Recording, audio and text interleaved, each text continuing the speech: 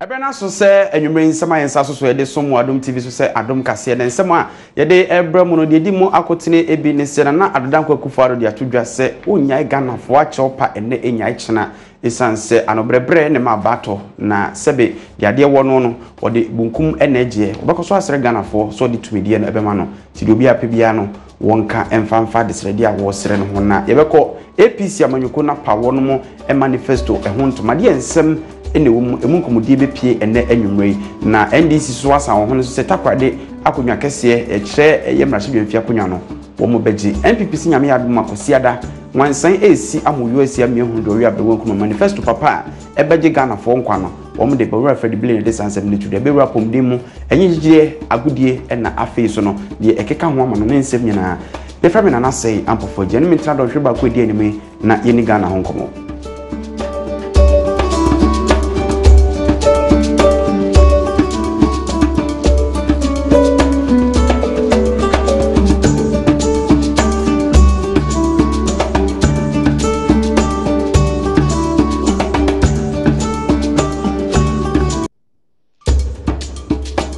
Yenshem na say free MPP wasunko kuruko no na kache Franka tufo de mama nyoko no na adanko agufado ene de nsem bi tudwa wo se na nsen ya wotete so mampani mahama ne nipa bi sei sise de entokwa na afono no na ato na ni akeka no na mo na mpamocha wuo mo mmedi bio mpamocha wuo mo nto ba mamio ena ache opa nko a wo se enya wanwa nipa bia ayesa abo oba bewu a wopre enu nti ache opa ne ahobrase a wode ne nsem ede to Ghana fo anim no e nipa bi sa go bi enu odi obekoso a apa Ghana fo chew sans wo mo nsem ena tumi edidi o man so no ewo na eni nipa bi nsem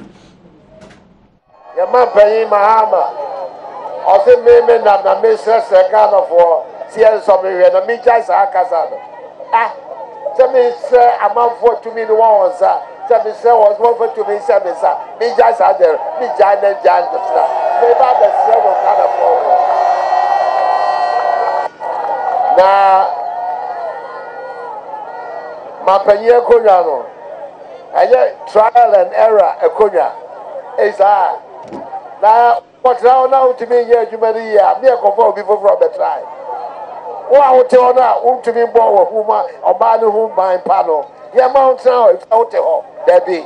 etin ye to aba no ya ba be you free ho ya ba ni aba be you free ho ya you obetimi ayo ba no aba be se ho. All People's Congress amanyuko fufura atweniti afiye mu na wono hyase ye omo entutuye nyina na Dr. Hassan Yarga ene dano ne dai ono so akire mu se bema nsinsuom ansa no ham sa so na mbo aho kwasu ponhwe nti adwempo ene wono mani so ade hu no pese wode ebebu mansi nyankopon ma ho kwan a mechire manifesto no wapa ho ntoma nyasa nketwa de pie mu no na adom kase wo ho binti no ye mamaso ene mani ensi wo ho.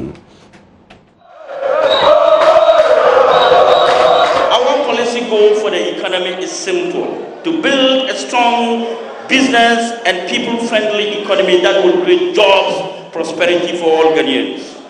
The overall mission of the APC is the creation of optimistic, self-confident and a prosperous nation through the creative exploitation of our core competence and operate within the democratic and transparent society in which mutual trust and economic opportunity exist for all. The APC will ensure that growth is socially responsible and comes from genuine value addition and not from stripping our natural resources or from underpaying our labor. The goal of the APC is to build a country with the following characteristics. 1, a prosperous population with a high quality of life. 2, a stable and peaceful and family-united nation. 3, a solid and efficient good governance machinery and strong institution. 4, a well-educated population that strives for excellence. And then 5, a competitive economy that is capable of producing sustainable growth, jobs, and shared benefit for all.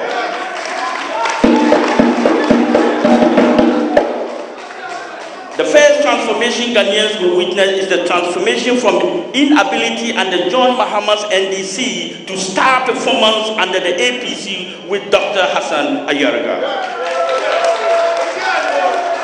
We will use the resources of the country to build an inclusive economy where every village or community has access to the minimum set of basic amenities and opportunities. The APC will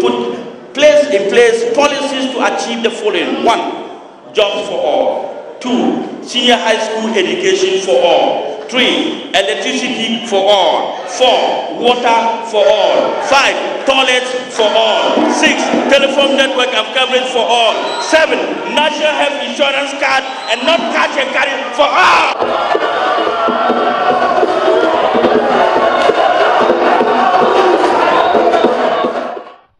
Esi ukodwa mienu ana hunu de ba me sure say we de wa ankasa wa hunu de etuamu na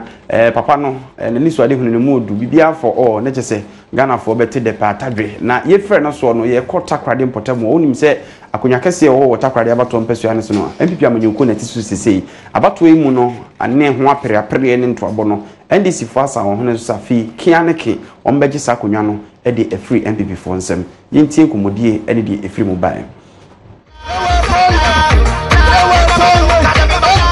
Takrade abatu mpesua wato emantem no ye biaye bia NPP amanyuko ne kuremu akyeye ewo mrahye nanso afide NDC force wonani abredin denden se wono beje mrahye mu akonya no e de free NPP fo nsem enam yesu nti wono ma ya amane e de power campaign team a woba beye adwuma e de aboa owura Alfred Ekojan a wono no ye deputy western regional minister na wo se gina se mrahye bedwani e wo takrade abatu mpesua so no ho ntoma e wo ho na dwumedi no ase no na kasafo no ba ye no ekyeremu se adwuma NDC aban aye nti ebehia se wono beto aba e de ama owura Alfred Ekojan e na afei omampani John Dramani Mahama adwuma ne ye bebuo mu president Mahama aba ene abetrasi ba kire se na se mokra mo won sa CP adwuma ne ye buo mu sesi amika sei efidie bi fi poso aba ye ba bebuo mu next year adwuma be ba power tema oil refinery anamna abaro watu yino ebi sida okakakrebi emakoyaden okoho iti abano obona abado I am deputy minister for Western Region na muda no obiara yibe didase tobai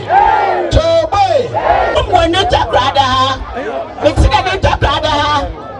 beba mebra na metukwa kakra mini anom new takrade yare ya kechi osane dai sayetu aba yare tu aba pempuntu na bredu se owura Alfred Ekojan ekasa no wode to ekuo na titafo nyina anim se wono mmia wonani nya adwuma edin se de beya enkonwa e wo sekani takrade krodua mu no wono betumi agye mu dodo no a ede ama NDC amanyuko no ya ye nyama bia da menyama no ye bechina no awu atu aba man na aye constituent no awu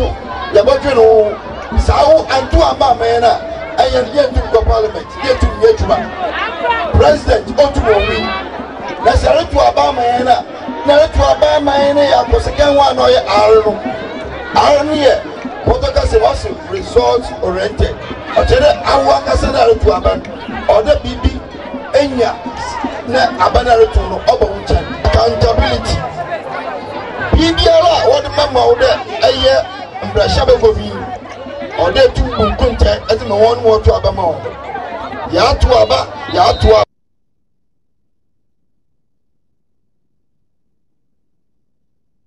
yanto ansam no so na yanko enim guso awa manwesem ne mum mprempren arosam abakan yensa a yensi sudua ene se mame Ivaloko a wono na woye PPP wono franka tufa be de chewo mfiempenu ne dumienu abato ne mu a wokọ eye klote kole abato mpesua so na ejina wo PPP amanyoko ne din wa premiership mfie edwa no ba mo wuo ababefa no ede ne kọ na yebo akire na yahwe asem no mu nokre pa wo mnemum sise dia beka yensa eno no se mame Ivaloko bibi atwam na GBC wo ye penimpa ewo ho a obedi Dr. Papa Kwesi Ndumachi na fei wo gina kra apremrahye mfie edwa o PPP amanyoko ne di moklote kole no yese sisi wonka atiasefo eho ye frɛ no so na yeguso amanyosem no National Democratic Party NDP eye na nakuna Admiral Rollins kane mampani Rollins na ye amanyoko no wose wono ne bomotiti ofiri nso ase bese Ghanafo se denche mawunto ni kwaso bia agina kinye NDC amanyoko nya amanyoko a ebetimi abo me ne sikadie krono ene nneoma ekoso no wose Ghanafo mu anibre na oto aba editia NDC me de example ebe kan sema we bisami issues are so important. Adenti any DBBH. Adenti. We share the whole of Volta region. Nanka omunya UP4 except 1 or 2 areas pay. And so rather than buy almost the same because omu say yes the same one ebeboama niema akọ ekwan bi so. Say mre aba obia nanka odi BBH no.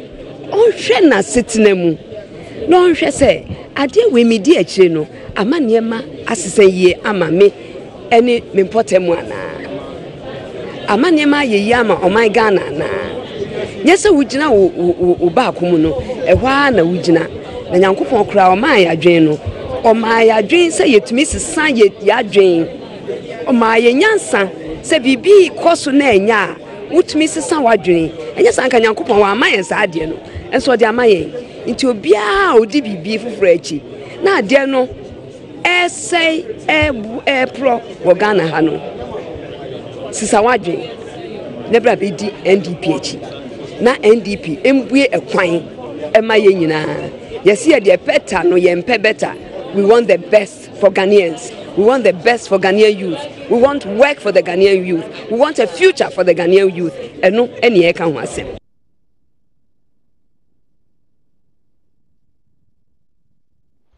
Yanko yanimu wonsem fufuru mu a CPP amanyoko no nanu ada na wo bo opani bidin se omra me frankatufo abedi akire emfama ora Ivory Green Street na nei mabuno no bufuafuo se eba ne sen na afani afankan no kire se bebi fo omra me fankudi MPP ni mapa wo kofa no so omra me ye PPP wono frankatufo abedi akire na papa no ayi nsem bia no a kire se nyi kwa se chinchin ache okura CPP fo wono mu ekrata ana se mpo ahyenso die bi ansa na otimi ababe frankatufo abedi akire ne nepa ene na dwempa nimdie eno ne ade usu se ehia yi pa.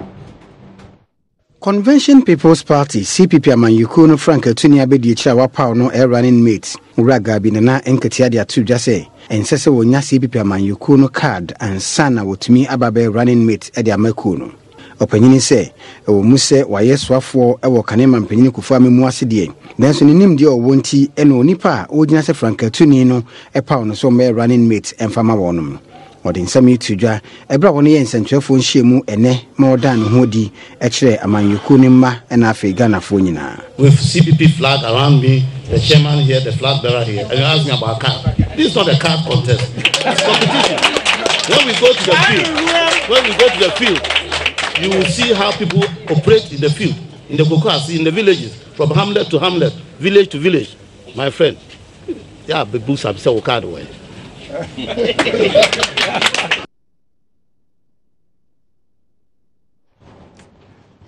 Yanto aso na yenkon semfufo moko asantemantemu a soafo ho no abedi akire na ono asaye eye campaign coordinator edema NDC amanyoko no toto ne ma sebeya nto obo bekoso mapa e wa asantemantemu na 1 million voter wonum de siwe so nsabeka no benya kra na abro na penidi nsembia todwa so do ano donwira ebi nwo nti amanyofo no we ya se na de dunu tuhunu ekoma asere odne sapan ene bafie omampani John Dramani Mahama de ekame yese nto oba wobo nyina so ankasa ewo ho ayya dance di wonwuma a waye ho erinti nasema wo kan Ghana fo betima hwe ho na wato aba ede ama no. NDC amanyuku no nkrabata ewo do tobri abato mpesua so wasantemantemu aya mane de apa won campaign ho ntoma madwumedie no ase no asantemantemu so afo abedi chie onmonyamfo andi osei okra ede ato Ghana fo nyinara anim se afia ba ebeto no wono ntomfama omampani John Dramani Mahama ene NDC siane se wonum ene wo manifesto a wogina so a kire Ghana fo ne wono pese wono ye ede boa oman Ghana ma ewo afia ba yebeto nimu opanyini se Ghana fo hwe ne wono anyamfum so ankoto abamfama na Akufo Addo siane se oni ade papa biara ede ma Ghana fo. President Mahama nkwa ne NDC nkwa na wo manifesto watre niema obeye yese ebisi wanuma na eden tisemanya Cocoa Rose 5 near the manifesto now he's going to advance and do more no ba ade na manya enti ye manifesto no na money campaign foi abo apro aka ensempa emu ede ewo manifesto no akire obia Ashanti region ha ye hu beto here because campaign message no announce manifesto no a lot of things and ye be ye wa ha President Mahama na yedi na chino ono de otumre anu a kire den ono na owo evidence based manifesto ono na oka ewo ho na sem no aka no ukọhwehwe ne nne hwehwe ne china wo behu ye nkofo bi de wo hwehwe a wo hu omo se ya bewia Onipa wo presem na sebedwani wo NDC amanyoko ne dimu owura Emmanuel Dede Apia e de tudwa se sisi ade on de ne megu akwan so wo ye adwuma den se wo betumi agi tumi no efri NPP fo nsem se ane se ebretente on atena akonya so e wo mpesua ne so no wo mo anya de papa biara amfa ama omanfo a wonum wo mpesua ne so ene papa yada president ase se ekwan ya tsedi amede ko ye no wanhwe abatu ayeto ho na wanka so dotopri montu aba mayenti dede wade sedi no yenyinto nchen nanso yenko ayentu aba ma NDC aban no ye wo kwan ye kekase animu a brofu kwansene no 73.8 kilometers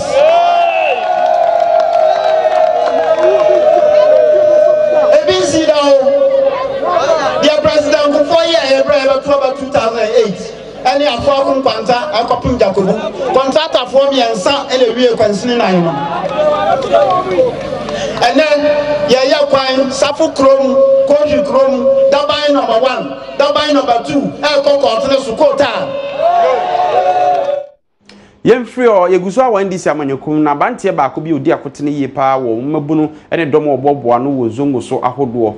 wo mpanim pa bi de akire fe na wa Mohammed osidonu afronte gare na nsuo tapo nkyerani a wogi wo ene wotwene ho afri ndisi amanyokum sanse wo hu se ne pa bia ni kyirinya na se biem a kyese wo sono no ne bitimaba ede moapa abregana Enkre fra santemanti mo abekansa ne se opanyini baako a wodom amanyuku NDC anedini Awal Mohammed sisi ade wo se wojai NDC amanyuku no ma wakwa akodom NPP amanyuku no owura Awal Mohammed yi se ye Kozongo community ewo Kumasi a ono eno ewo nkwankyerefo panyini ewo NDC amanyuku nim ebro panyini Adom kase etu nkomo no wodi tudwa se ewo mu se NPP for manifesto emba abontin de nenso na Akufo Addo nsem obeka no asanwase efa Nasara community ho no di adanse se owa adwempa emazongofo ne senti eno wojai NDC a akodom NPP. Me amite haye from Awal Mohammed. I'm a senior member of the NDC communications team in Ashanti region. Again, me am a deputy national communication officer for NDC Zongo Caucus. Enche bia Nana Adodankwa Akufo Addo ebai asantiman ene asantiman mu Zongofo edi nkomo. Omo di nkomo wie no. O kire mu se Osha zongo no baby a beka se baby a eye deprive bia na aka zongo enti ade a obetimi aye aboa zongo na zongo for die ene se obeye zongo development fund a eye sika bia obetwa to ho se na ebe ya ye betimi ahwe na problems a zongo nyina no watimi aye firi ho ye press conference me na me address press conference no asantemam ye no ye ka kire Ghana for se die Nana Akufo Addo kan no wontimi nyenye no kure na omu ni track record bia e ozongo na omu abeka se omu beye bibi na yen NDC for your policies bebrea ebetimi aboa zongo a chain eye de Nana Akufo Addo eka no enti ma omu mfa enya asembia eye hurudo hurada enu nti NDC lanchi manifesto 88-page document no bebie ni ho aye kire se we de eye ade aye de ba ye de kozongo abeboa zongo page 28 pena me ko hu say ye tro say ye de ye nuanu ma omuti zongo ebeko leap platform no as beneficiaries enu kra na ye didi atemma ye enu ntina ma me te ha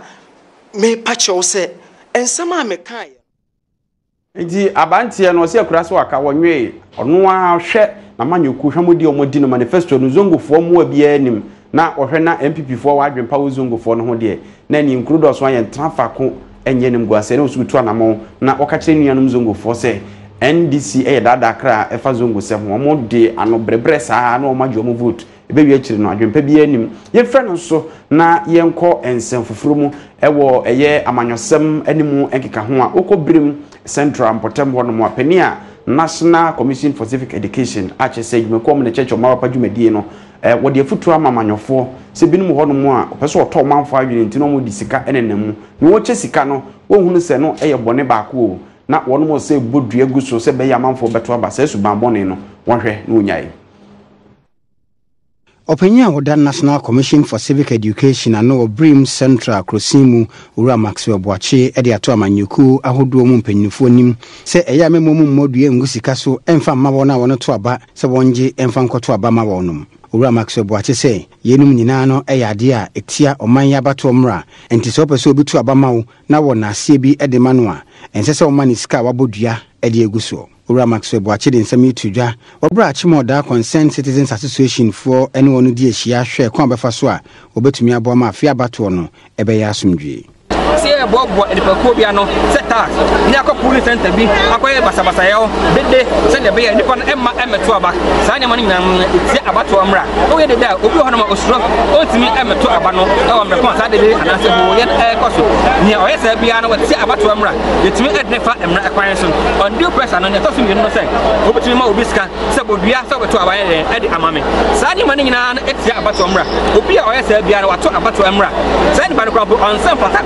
talk about Edman. So we must come Sabobia, not talk about Emamia. Sa when you pan or tell about to Emra. What you mean a dance here? You better not a brand new Emra and Racheno, Casama for Wujina, Edema, Achimoda Concerned Citizens Association, Ura Gabert, Chrissy Frimpong, Efa Konya Sodia, the Sadia to about Jumeku, and Afe, Ambambo Jumeku, no him, say Abaye Betono, one more when a Jumunda of fine, said the Beya, Ghana for Benya GDA Ewom. Bibia edi entokwa ebeba no jenyina mabu ni titu se mabu ni yatwe ho fim na ye de adesrade enso eko edi ama all the stakeholders involved ewo abatum meka stakeholders na meka the electoral commission of Ghana meka the political parties meka the security agencies yesere se obibia ebeye nia ese jenyina ye nim se ye ka se asomdwe anase peace a enye one edge sword. Yena wesuna yembongra yapom demu na Dasebre pharmacy na nase ni nyina be kwama no sans so de sahate ba mesha na afi dose syrup eno no sahate no eye funu ho adwuma ne yafun yade ebiria na dose syrup so de to fever hodo no typhoid na afi jaundice no keka ho afri o heaven black mosquito coil ensu kum tuntum todwe motimi ada na ho yentwa omrai ba yedi apom de ho nkomo.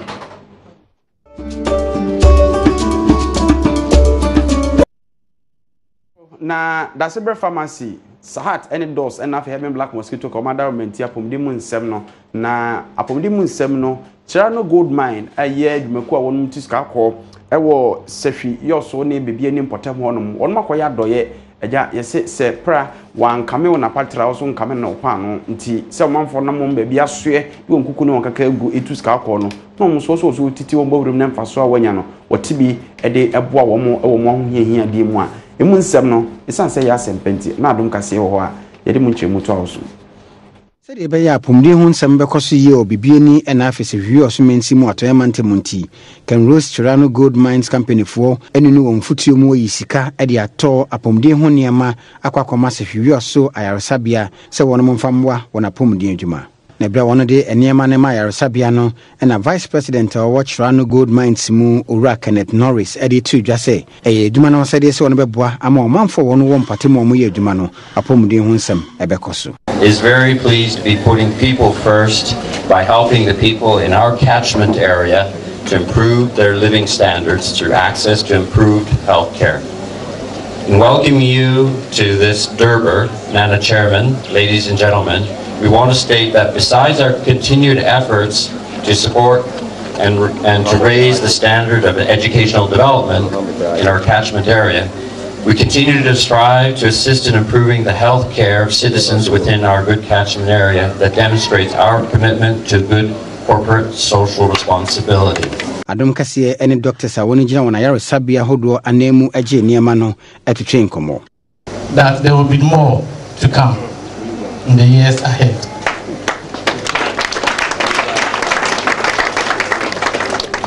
My humble request is, whilst we are putting up infrastructure in the communities that serve you, I know your interest lies in gold. Some of the communities do not have gold. I would also suggest that you extend your benevolence to some of these communities that need infrastructure as well. Currently, we are hiring facilities for our chiefs, some of our chiefs. Maybe we provide you with a list and then select some of them and put up structures for us. The hospital has for some time now been experiencing recurrent shortages of consumable items for various reasons. When one takes a quick stroll through our wards, it will be apparent that most of our beds and equipment need urgent replacement. Now, when I take a look at the items that are to be presented, I can see among many others beds, laboratory equipment, surgical instruments, and many others. Yana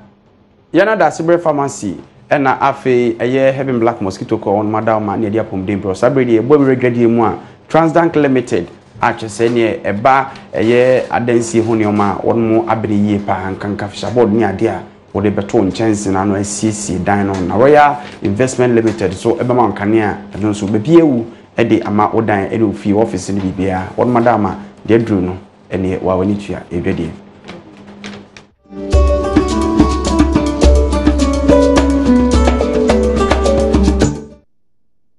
Yeregbe die mu a ene adrafo ne apasinyafo a wonmo ewo sehwi benchema eho wonmo ni tutu ka won sempa na obasesa mo ekodwanom ne ho keka ho ne gese ohunu boto an kra de krashim adan a ananom ne omanfo mpotam mo kire mu a sede mo akwan city ne contractor for to papa so na osu si kwan no papa nyehwe abo na nyehwe no na sebe funtum wo esa matatwene enam so ma adrafo no wonmo ho kire wo musa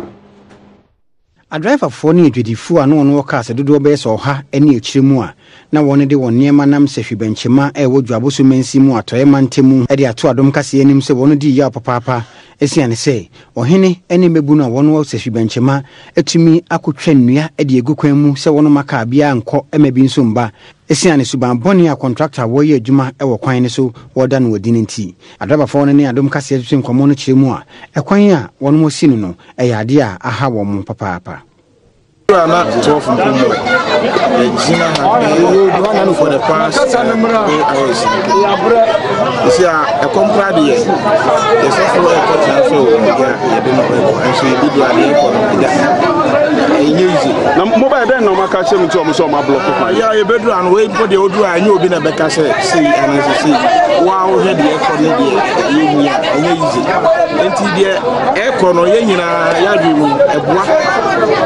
a say Omoya the Omoya name, we are actually ended. Into stress buying until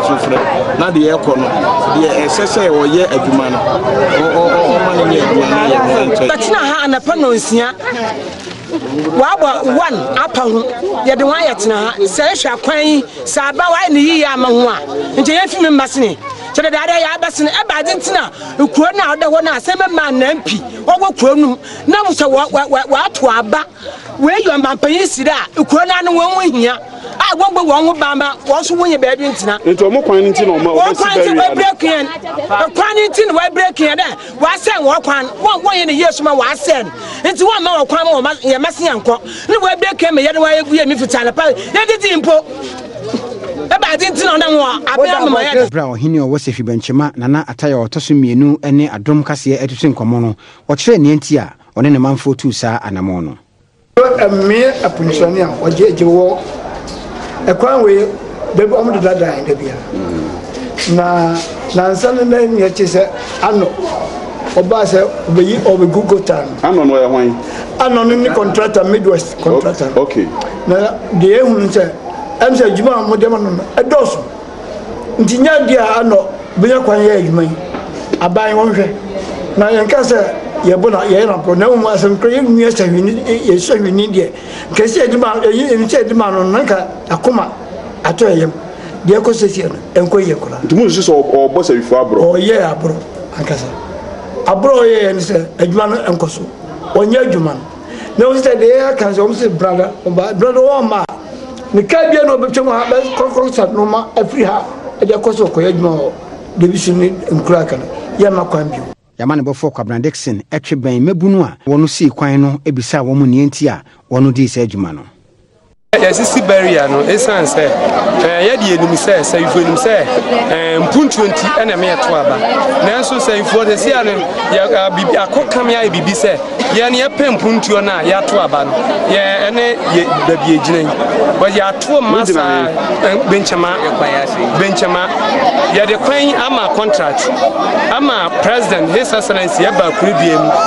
ade so e ba be ball from so mo ye kwan ama e kwan mo ye hu ye say kokoro meanwhile so free answer wo ko wo say kwaduku ma ye border so mo say Yefri odwade mu wo ko eye poema ntemu a achim nyankoma se biadefo wo so na de on se gu tie wo su no se awreho sempa na ato mo ne wiase entuma esuan ba bia ehre aye ka no enokre hwekuru nyanim ne amanamo oba mpotem ho a edwa wo mutim mo di dwa na gise obi anwu na busuafo ne mpanifo abeka cho mo mpo ba bi mata yenye yi mo makoteten wiem ntipanifo odwa papa bi obesi amomo a ommo ho nye omo wa Edwedifo ma wono mo achim nyankoma se wo Brim South Mansim opre mantem se wodi hu ya papa se sisi ade woni dwa no na edi ada ne bebi a ye yie be semfie duni wono mchiremu a adesade a wono de ato Mansim Assembly ene mpanyinfo nim nyina no enya ade a obiara ebia wo mo Edwedifo ma bia wono ne Adom kase tutu nkomo no chiremu a de ku amu sunsum kura ne se ebra so a wono tidwa so a wono ton ade no ne abepam wo mo ofiri ho se wo mo nkosan se obi ba be ye yie wo ho ha ye kom ni se na ye wo mo no wo mo de ye yi nti nya ba bi anta ye nti abonte ye gaba abonte ni bi so ka bia ye ho tiri ye wa ha mu ye nya se abai wo boy ni nya ida na ye shi di mu ye pamo mo se menti ase twum kakra ye ba wo mo tu ya ha na so mo ya ha mo awie e bia kan ya ha no mo ye awie ti se ne ha mo fa ti bia ha se pese ye nye edwane kokoro ni ye firi ba bia ye awie ne kan ya sa na ye ka ye dwane e ho no e ho ne ye yie asolfo be ya sole ho no mo ye no obi wu nso o mo asanso de efuna besi ho ansana o mo kosie funa edwafo nso asan enam ne ade o mo asan de abesi dwane mu aton enti no e ha ye pa se mo besi edwamaye na baby ye ye san ton ade di funu ne ade besi ho de enye enti ye hia mo a ye hia ban mo a o meboa ye e de nya kula he na tutu eye ba pe na ma kan mo na gugu kwan ne ho ye san ne nso bu o na wi bu o ma nya fine ye bibia akro enye ye baby ye tan ade ha ne di defun eye bibia wa ha obe ya yukura ha na obe ye no sane de mo wa kula nti hia sa ba na be boa ye o mo ye dwafo fro na dwafo ne so akoma kotan ade e be ye ye ne so be ya he na fefe fama ye cement ni na be tutu no ka kan yi ama ye Assemblyman o wa achim nyankoma se electoral area Owura Patrick Amani ene Adom kase nkita hodie mu no wo hira na ma assembly no tu a wo de behwe aye edwa no ama wo yo ana mo me tua fa we se ma tro de ko assembly ena assembly ajimi anuye ma omo de engineer ne penny for abeke ti omo assure me say omo the cement ni ne me be ba na ye de ayema asubia ba eti ni am pese say bika se ni omo ababehwe de me 7 penny for say omo tube de cement na ba no mo de aba na ye de aye na emu ada o yenya idwa no nko na yenya da bia be ye nko na sao how no every hon mo amaye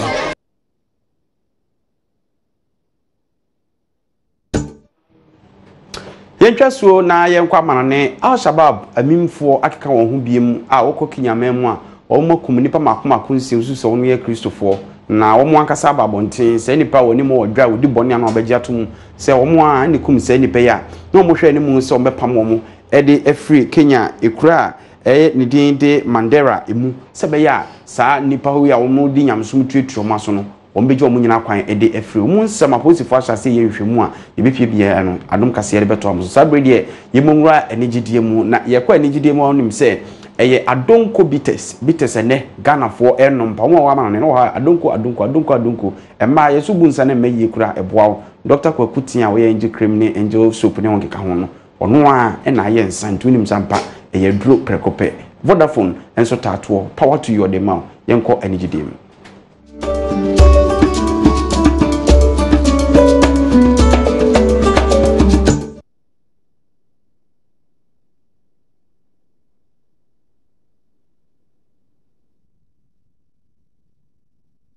na wo enigidie mu no ukọ salt pump potem ho no mampona no a eduru ebra ya fufida no mo ne bra chese ye hyefa no nkaka ho amanfo kokọju omani pa nanso omo kokọju omani se nke hoye nanso se di amanfo twa omoto eye ho basa enni ho ni no enhyeda mwanya kono kra ne anika se mpo obekọ ho so kokọju wani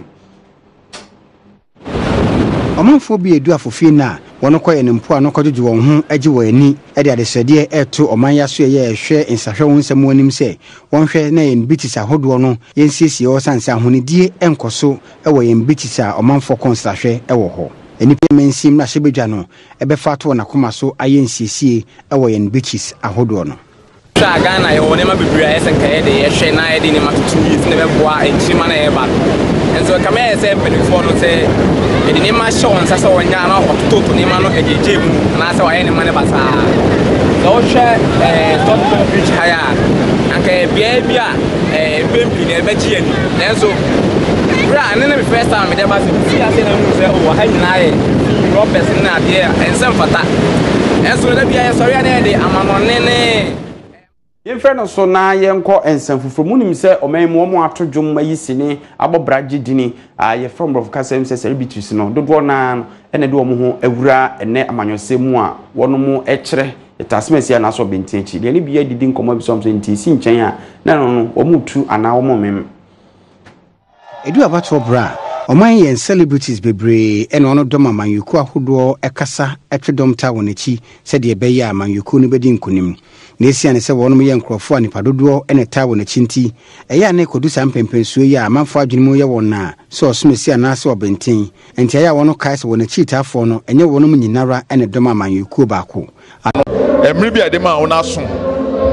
afi obi aba be yi na no nkrofo tete ni oma so nkrofo diska o omutiti so ta ben no bomu a ne so mo be sore me ahwa omoto ne ehye ho Baku Beba, Enjevia, and your friend, why late. What's a politician say they be on person omo acted to say, Sabia Pamuquasi and Ombechino in future. You better about light and son of the whole year form, or you better about the Ombe making sure say so. You better about Fino Becheska, you better about Fino Obequine. Yes, why you're late. You say politicians with Sanya Bayom. 1 year. Yemfa na ase ma adonko bi tese nwumre sei no wapon kodu fia no apebi ensa wono ma de chia no pa de ahode be kwa adwuma eni adonko bi tese Vodafone so network papa the power ni nyina emma na se nkoma GTP News Stand ma papa ye difra emi ye fe nanu munyam ebemu ufra obi abu wo ne fro makache na CJ Fashions awo kumase amekombe pam amana ye ofe fre no 0268 505021 0268505021 NCJ number. Me did na say ampo for the production team no Ochiami Amakonda kwa Sarah Opare Enafe Judu the number 1 cameraman any upon for light sound ubia ayi na famudi nyame adom a yede yaka beto so nemum enwumre kunkum bagya yede etwu eno achi no agrada o mahene kwamna sante ba beto so